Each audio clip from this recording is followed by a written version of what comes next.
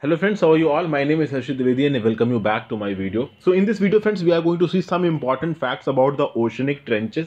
Oceanic trenches are actually formed at that point friends where two oceanic plates converge into each other, and the heavier oceanic plate, the denser oceanic plate will subduct below the comparatively lighter oceanic plate, and there the trenches would be formed, and lot of other phenomena like mountain ranges would be formed, oceanic arcs would be formed after some amount of distance friends. So all of these things with respect to oceanic trenches I will be discussing in this video. After this video I will also make a video on the important oceanic trenches of the world. So kindly both of those videos friends, the link of the second video I will give in the description box below. So I am Harshit Dwivedi friends, this video is bought by me. If you want to follow me, the link of my Instagram profile is given in the description box below. This video is in English. If you want to watch the Hindi version of the video, the link of that is also given in the description box below. So basically these oceanic trenches are steep depressions. Now what does the steep depression means? There are two things friends: gradual depressions, steep depressions. Now when the depression is something like this, see, so gradually the slope is going downwards. So this is basically gradual depression. And when something is going like this and suddenly this thing comes, so suddenly there is a depression, so this becomes steep depression. So these oceanic trenches are very steep depressions. They are something like this, you can see. They are something like this. Okay, a V-shaped valley are found at these depressions. Okay, and here mountain ranges are formed, and here oceanic warp, you can say oceanic arcs are formed here at some amount of distance from these mountains. So this is what is happening at these trenches friends. So the old oceanic crust from one tectonic plate is pushed beneath another tectonic plate, which rises mountains, causes earthquakes, and also forms volcanoes on the seafloor. So there are two types of volcanoes. One volcanoes come out at the land surface, and there are some volcanoes who come out at the ocean surface. Also the difference is the mechanism behind bringing volcanoes is the same that I have already discussed in the plate tectonics video. So if you have not watched the plate tectonics video, I will suggest you to watch the plate tectonics video plus the continental drift video plus the sea floor spreading video, which I have already uploaded on my channel. Now normally the depths below which these trenches are formed, it is known as the Hadal zone, which lies more than 6,000 meter deep beneath the ocean surface, and it is named after Hades, who is the Greek god of the underworld. Okay, and this Hadal zone account for the deepest 45% of the global ocean, and there are trenches are formed. This is one figure of an oceanic trench named Puerto Rico trench. So this is the Puerto Rico trench. Okay, what is happening? Two oceanic plates are subducting. The two oceanic plates are converging with each other, this North American plate and this Caribbean plate, and you can see because of this subduction this trench is formed where the oceanic crust is getting destroyed. Similarly the mountain ranges are formed here, and after some amount of time you are going to see some volcanic arcs, volcanic a chain of volcanoes will be formed at the ocean surface because of this subduction friends. So parallel to the oceanic trenches you are going to find what? You are going to find the mountain ranges. You are also going to find the volcanic arcs friends. Okay, now what is Hadal zone? So Hadal zone is basically named after the Greek god Hades. It is also known as hadopelagic zone, and it is the deepest region of the ocean. Okay, and it lies within the oceanic trenches. So the Hadal zone is found at the depth of 6,000 to 11,000 meters, which is 20,000 to 36,000 feet in the bottom of the oceans, and they exist in long but narrow topographic V-shaped depressions.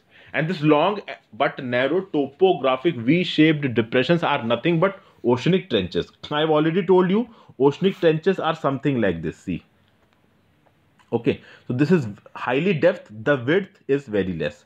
Okay, so this is, and but they are very long. See in this figure, this thing will make clear to you. See here. Now here you can see friends, this oceanic trench is very long. It is so long, but the width of this oceanic trench is very less, and this is in the form of this is a V-shaped oceanic trench. This is the depth. So you can see this this depth is this much depth is there. It is very deep. It varies from 6,000 meters to 11,000 meters deep. Okay friends, and the width is less. You can see this width is less, but they are very long. See the length of the trench is very long. Okay, so these are the important facts about these trenches. They are long, they have a narrow width. Okay, and they are very deep. Now moving forward, the deepest parts of the trench, because when you go into the complete depth of the trench, so there the area is very less. It only forms about 1% of the total area of the trench, friends. There are steep submarine slopes, steep walls, and they are called as the Hadal zone. And you will normally assume that in this Hadal zone, in the deepest part of the trenches, in the trenches there will be no life. But you will be astonished to know that there are unique habitats at different depths. That is, at different depths of the trenches, there are different habitats which have developed. And there are many species thriving there which are still unknown to the study of science. Science is still trying to get to those ranges. Okay, and a lot of things are being done. A lot of highly technologized equipments are being made so that they can go there and study that areas. So efforts in this direction are on, and yes, species exist there, and science wants to know that how these species are existing in such harsh environments. Okay, this paragraph I will already explained you. Let us move to the next slide.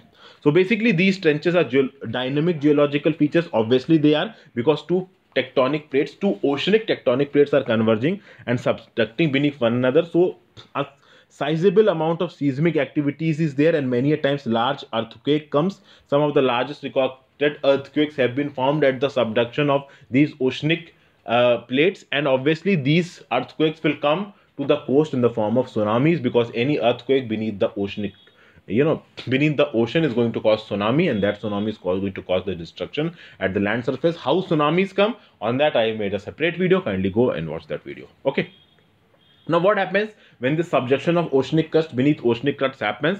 Upwelling of molten crust take place. Many of the inside molten lava will break apart the oceanic crust and come out in the form of volcanoes. Okay, so it will form a volcanic arc. Mountain ranges will be formed, and obviously parallel to the trench, mountain ranges will be formed, and after some amount of time, after some amount of distance, volcanic arcs would form. And these volcanic arcs you can see in the form of Japanese archipelago, Aleutian Islands, and there are many such type of things in the Pacific rings of fire also. So you can see here, friends, that the volcanoes here will be of two types. One type of volcano will be formed at the base of the oceanic floor. On the oceanic floor the volcanoes will come, and one type of volcano will come at the land. You can see that in the case of Pacific rings of fire, those volcanoes who are coming on the land, they're coming because of the subduction of the oceanic plate below the continental plate. And those volcanoes which are going to come on the surface of the ocean, on the ocean basin, they will be due to the subduction of oceanic plate beneath the oceanic plate. But volcanoes comes both on the oceanic floor and on the land. Okay, they come at both the places. Okay, now the point is, friends, see, inside the oceanic trenches, the pressure of water is huge. It is 1000 times the normal pressure. The temperatures are above freezing. There is no light, absolutely no light. So the conditions are so harsh in these oceanic trenches. Despite of that, the life is thriving in these oceanic trenches.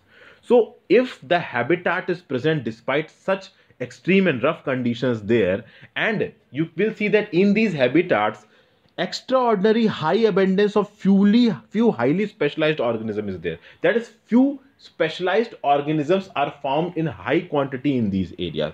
So how are these organisms surviving in this unique environment? Scientists are very much interested to know this, because by knowing this, many technological advances can be made, many biological advances can be made, biomedical advances can be made, because by studying the internal mechanism and phenomena of these deep sea organisms, a lot of medical advances can be made, friends. Okay, now these Hadal species which are living inside these trenches, they are surviving on a variety of things. For example, many of these are harnessing the energy of chemicals that are coming out of hydrocarbon seeps and mud volcanoes.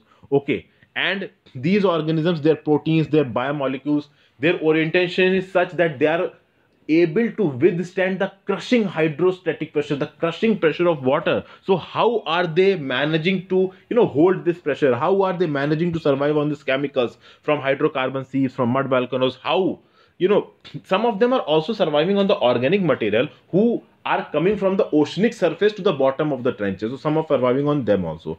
So because these organisms are surviving on these things, scientists want to know that what their internal mechanism is, and on the basis of the mechanism, there some sort of study will be going on. Biomedical advances can be made. Diabetes can be solved. Anti-cancer drugs can be made. The problem of superbugs is going out of proportion nowadays.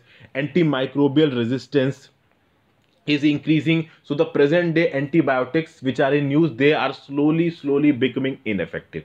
So if we are going to study these deep sea organisms, their mechanism, so by using their internal mechanism, we can devise those drugs which are highly effective against the present superbugs. So this can also help us, friends. Similarly, these organisms will help us to study that how ocean life originated. So this is one more role that this can play, friends. Also, it is being said that very large amount of carbon content has accumulated in these trenches, and many times it happens that this carbon content is being consumed either by the bacteria in the ocean trenches, or because of the subduction this carbon goes back into the mantle.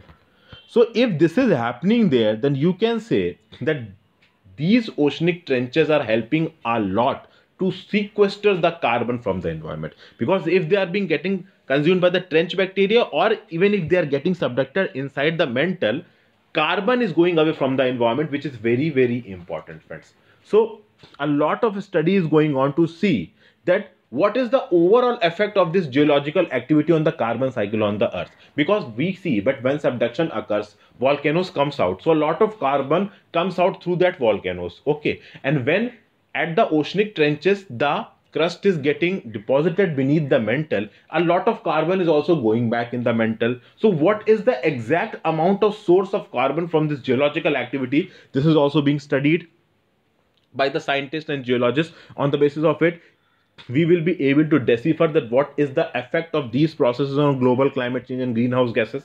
So all of these things we are going to study, and in the next video I'm going to tell the important trenches and their geological orientation all over the world. The most important 10 trenches I will be discussing. It is almost impossible to discuss all the trenches, but important ones I will be discussing in detail, and I will be telling you the location of those trenches. So I hope this video was helpful for you.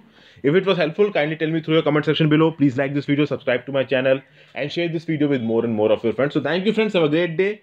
Goodbye. Take care. Keep studying. Have a good health.